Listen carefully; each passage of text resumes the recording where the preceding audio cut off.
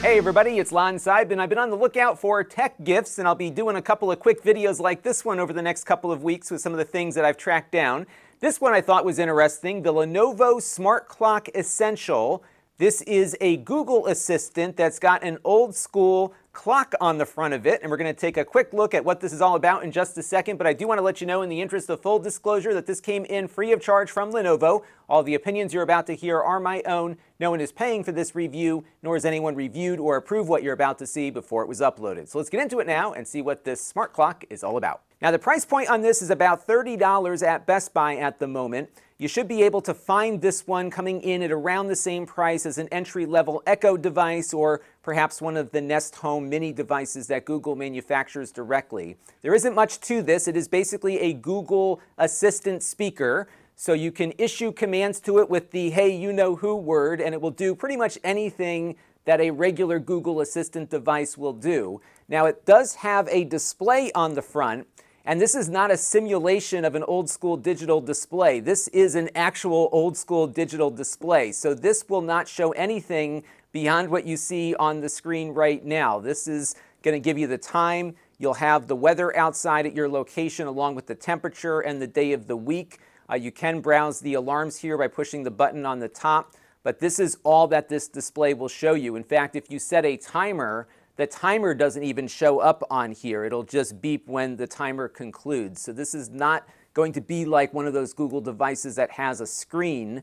This is truly an old school clock with a smart speaker attached to it. It's definitely pretty small, as you can see here, so well suited for a small nightstand. It is wrapped in fabric, which feels very nice. You got a nice texture to it there.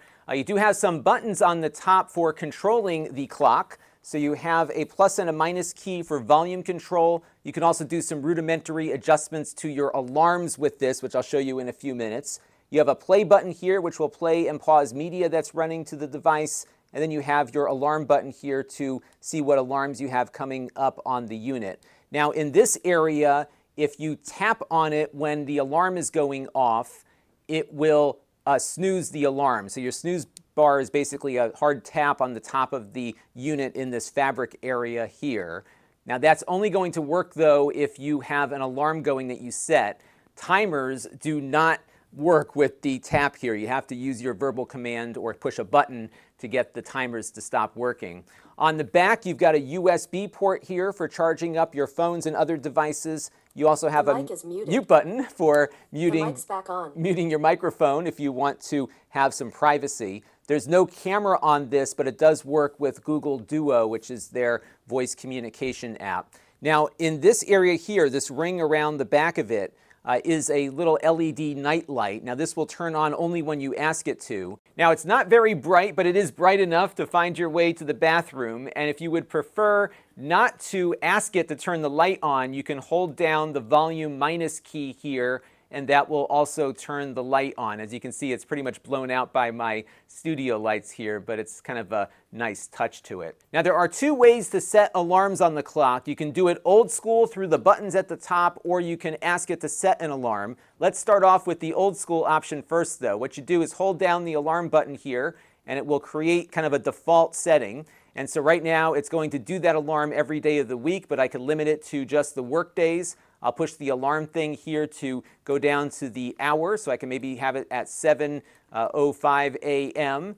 and then lock it into position 1 here. And if you just leave it, what you'll see in a second is the data getting uploaded to the Google Cloud, so it will remember it should we lose power or something. And you just got to wait for it to cycle through all of that. Now, additionally, I can set an alarm verbally, but you have to be very specific about what you want. You need to specify the time, of course, but also what days of the week you want the alarm to go off and what you want the clock to do when the alarm does get sounded. So by default, it'll make an alarm sound, but you can also have it play a playlist from your assigned music service through the Google Home app, or you can have it play an online radio station, but you have to specify all of that stuff up front. So let me show you an example of how to set that. Set a radio alarm each weekday for 8 a.m. All right, on weekdays. And what would you like me to play? WNPR radio. There. I'll play WNPR radio on weekdays at 8 a.m.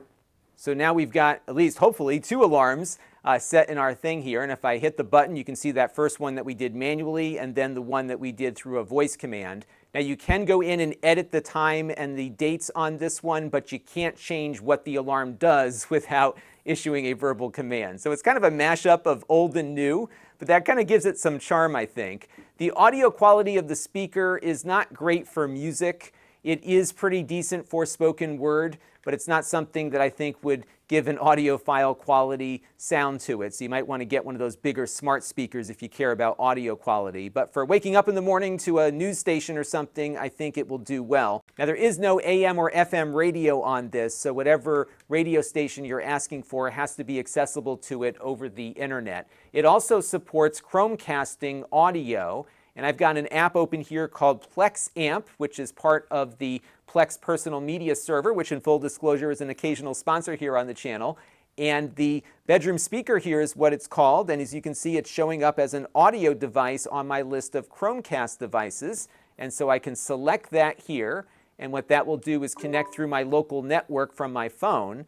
And now I can have music from my phone play on the clock, and I can start and stop that music using the play button here at the top or control it from my phone. So you do have some audio Chromecasting abilities using the clock on your network. But note, though, that there are many apps that support Chromecasting that will not support our clock here because this is an audio-only Chromecast device. So for example, if I click on the Chromecast icon in YouTube, we won't see my bedroom speaker here on the list because it is not a video device, and that's all that YouTube supports. So you will find a lot of things that don't cast to it, but most audio apps should.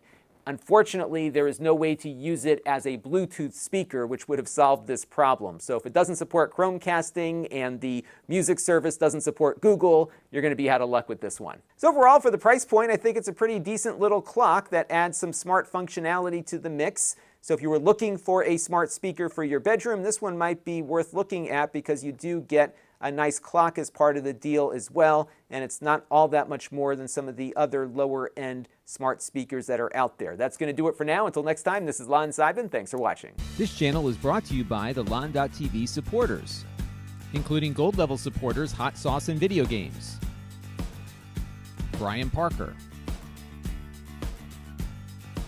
Chris Allegretta, Tom Albrecht, Thomas Anfang, Jim Tanis, and Handheld Obsession. If you want to help the channel, you can by contributing as little as $1 a month.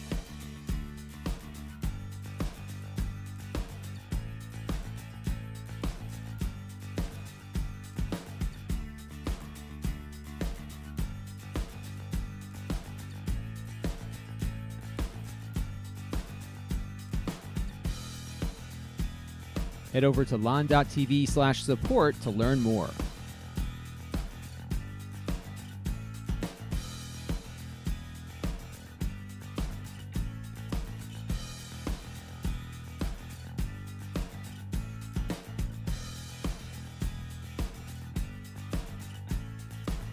And don't forget to subscribe. Visit Lon.TV/s.